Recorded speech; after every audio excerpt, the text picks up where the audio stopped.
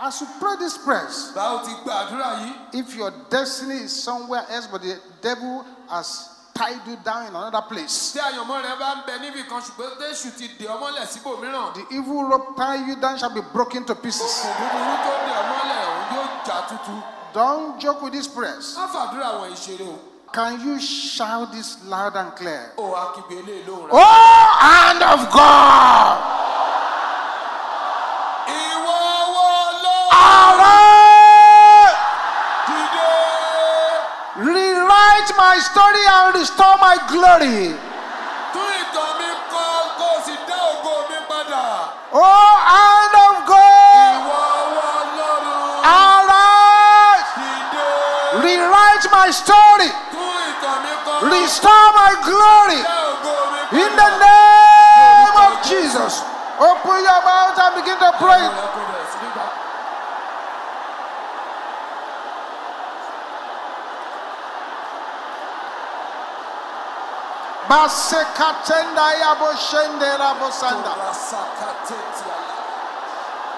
In Jesus' name we pray. Any power that says I will not live and prosper,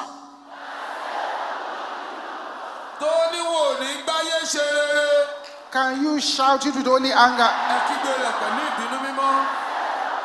What are you waiting for? Die in the name of Jesus.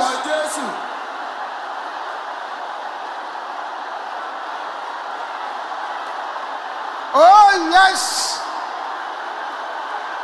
Makapota setende keyabo shende raba kopoya. Dariba soponde keyabo. In Jesus' name we pray. Any spiritual gun targeted at my glory. Can I hear you saying that again? Backfire in the name of Jesus.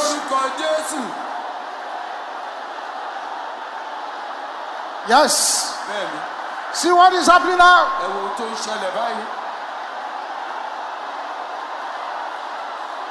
In Jesus' name we pray.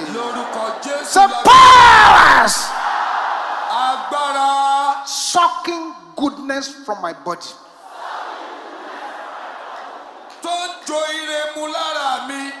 Is that the loudest you can shout?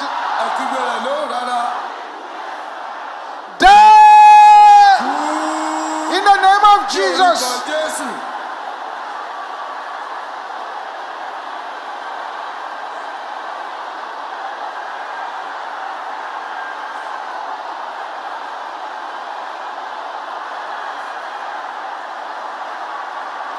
In Jesus' name we pray.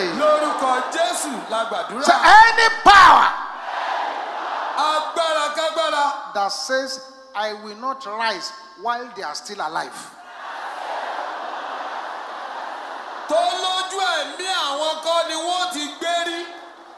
can you shout this with holy anger? Your voice is not loud enough.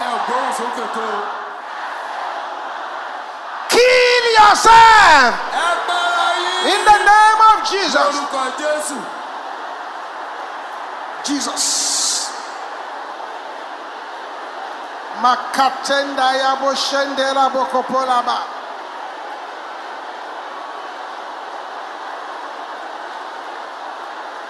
Open your mouth and decree it.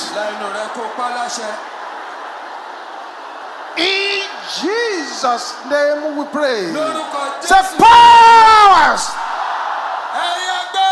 working against answers to my prayers. Can I hear the sisters shouting this one? Sisters, I want you to be more aggressive. Brothers, let me hear you roaring like thunder.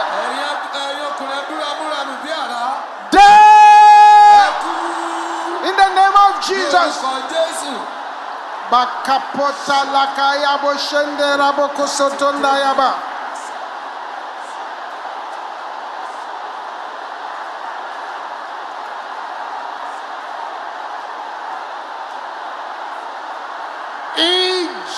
Jesus' name we pray.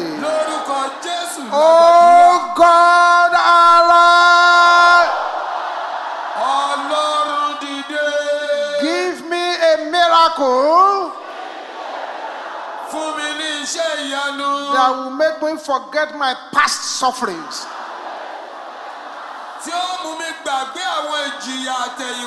Oh God, arise. Give me a miracle that will make me forget my past sufferings. In the name of Jesus.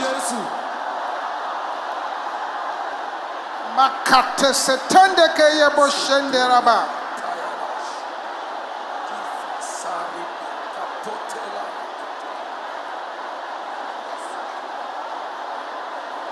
Open your mouth, open your mouth, open your mouth, open your mouth. In Jesus' name we pray. Say long-term battles in my life. Come out and die. Can I hear you shouting this?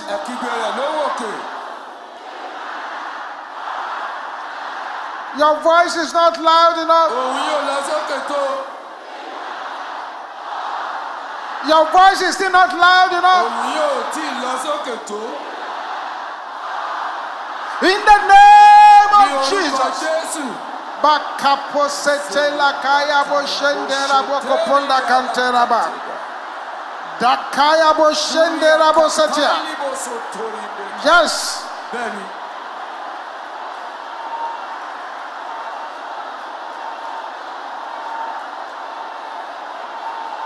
Open your mouth, open your mouth, open your mouth, open your mouth, open your mouth. In Jesus' name we pray. Occultic arrows fired against me. Backfire in the name of Jesus. Something is happening here tonight. This is not a night to negotiate. Bakapota lakaya boshendera bosonta. Aha.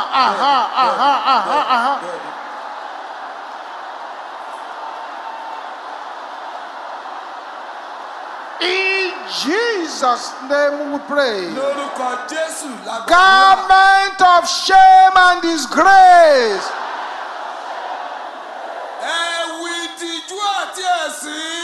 Catch fire in the name of Jesus. Yes.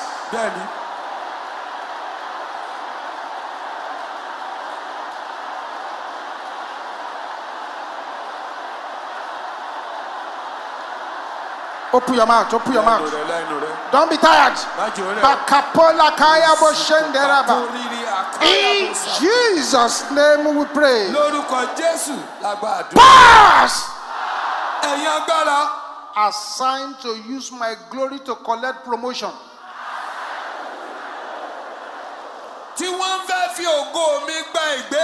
In the kingdom of darkness. Can I hear you shouting that?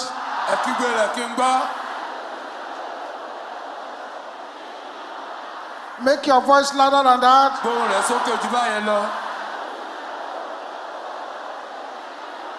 Make it louder than that.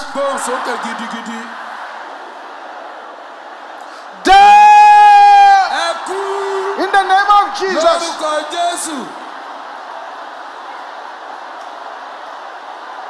Makaposotonde keya boshendera bokoyaba. Banike tendera bokosoponde keya boshentera basanda. Ribosoponde keya boshendera ba. Open your mouth, open your mouth, open your mouth, open your mouth, open your mouth. In Jesus' name we pray. Any good thing in my life that the enemy has buried, come alive in the name of Jesus. Yes. Open that mouth. Open that mouth. Something is happening right there where you are. Thank you, Jesus. Thank you, Jesus. Thank you, Jesus. Thank you, Jesus. In Jesus' name we pray. Everybody should pray this prayer with aggression. Even if you are not married, store the prayer in your prayer bank. Battles assigned against me and my children.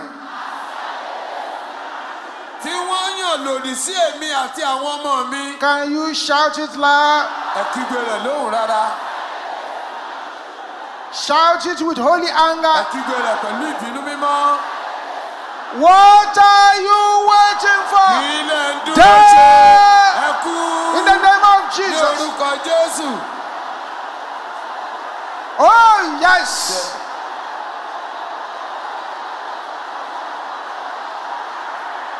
Jesus.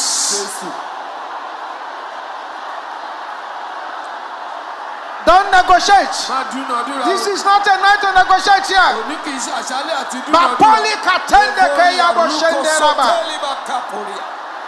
In Jesus' name we pray. Powers assigned to split my life into two. Can you shout it loud? Catch fire in the name of Jesus. Yes.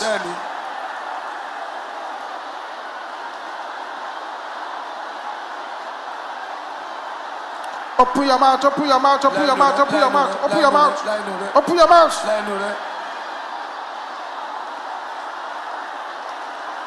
In Jesus' name we pray. Any cage that has refused to let me go.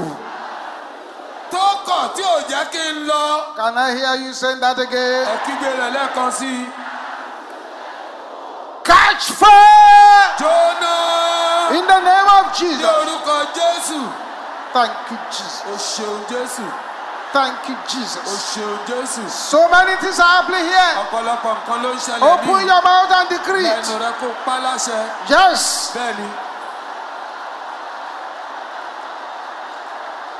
In Jesus' name we pray. Powers assigned to break my ladder of greatness.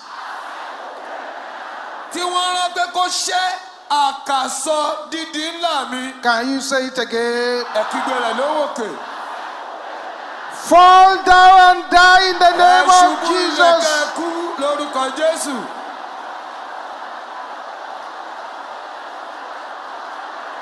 Yes.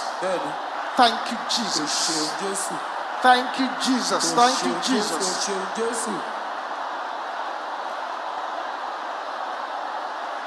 In Jesus' name we pray. Where is the Lord God of Elijah? Go to the source of my battles and kill it. Can I hear the sister shouting this?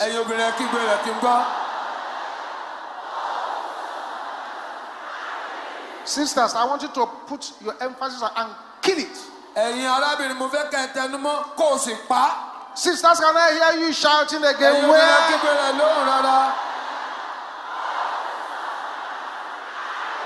Shout it louder, sisters. Aha, aha. Let the brothers roar like thunder.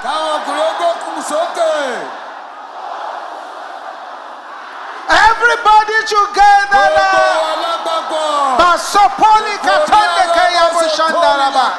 In the name of Jesus.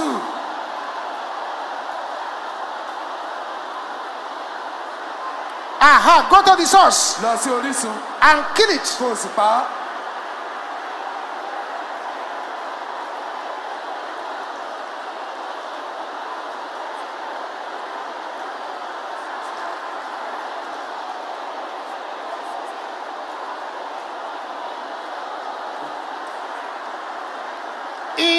Jesus' name we pray. Lórúkọ Jésù la gbàdúrà. With a voice louder than anyone around you. Pẹ̀lú ohùn tó lọ sókè ju ohùn gbogbo ẹni tó wà lẹ́gbẹ̀ẹ́ rẹ. Say wherever Ibikíbi. the enemies of my soul shall run to. Táwọn ọ̀tá ọkàn mi bá súré dé. Can you say that? Ẹ wí bẹ́ẹ̀ kí n gbọ́. Say it again. Lẹ́ẹ̀kan sí. Father, Bàbá. locate them Ṣàwárí wọn. and bring them down. Kó o sì mú wọn balẹ̀. In the name of Jesus. Lórúkọ Jésù. Wherever they shall run to. Ibi yòówù tí wọ́n lè sáré dé.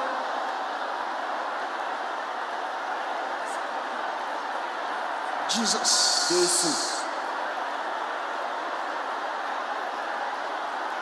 Jesus. Jésù. Jésù.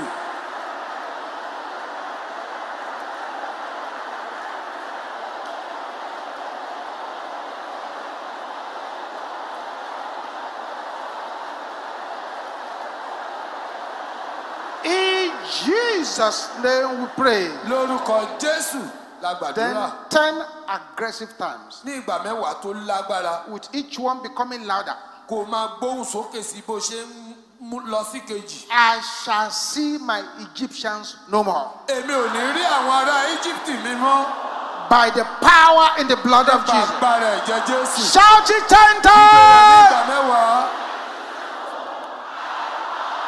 Number 2. Number 3. Ẹ̀kẹta.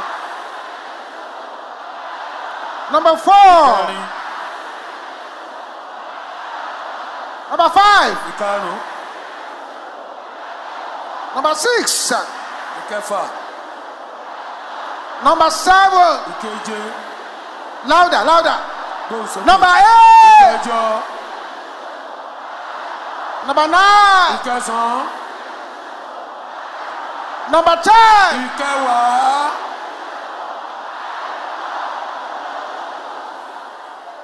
Thank you, Jesus. O ṣeun Jésù. Thank you, Jesus. O ṣeun Jésù. Yes. Bẹ́ẹ̀ni. Thank you, O Jesus. ṣeun Jésù. As many people as love their destiny, Ìyẹn ẹni tó bá fẹ́ràn àyànmọ́ rẹ̀. there are angels of the living God around Àwọn áńgẹ́lì Ọlọ́run alààyè ń bẹ níhìn. to see that this next prayer happens instantly in your life. Láti rí i pé lẹ́sẹ̀kẹsẹ̀ ni àdúrà tó kàn yóò ṣẹ mọ́ ọ. Oh God, arise!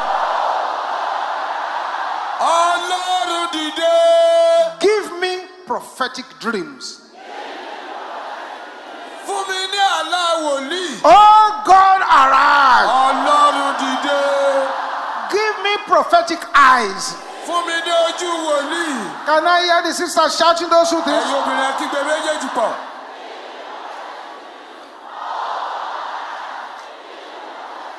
Brothers, can I hear you shouting the same thing? Ẹ̀yin ọkùnrin ẹ kígbe rẹ̀ lóhùn rárá. Aha. Everybody together now. Gbogbo wọn lápapọ̀.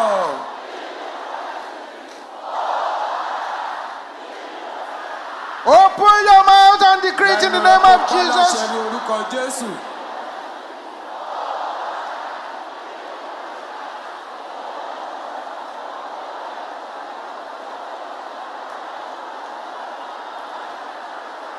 Yes.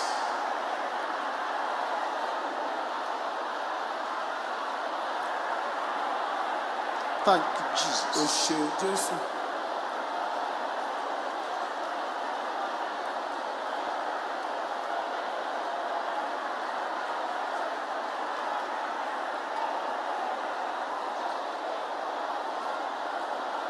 In Jesus' name we pray. Lórúkọ Jésù la gbàdúrà.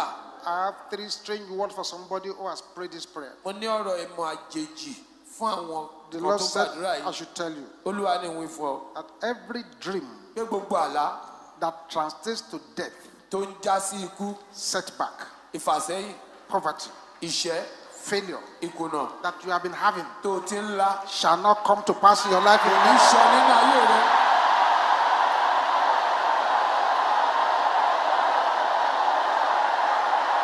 It shall not come to pass in your life. Kò ní ṣẹ nínú ayé rẹ.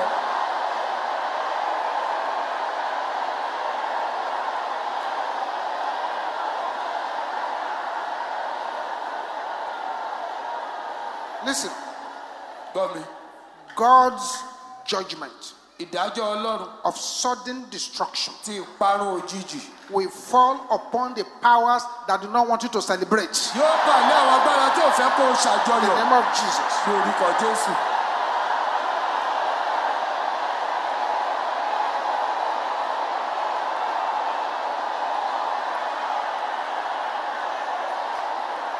Amen. Àmín.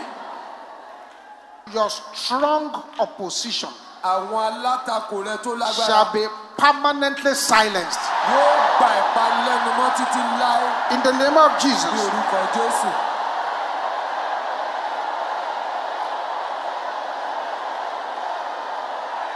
Thank you, Jesus.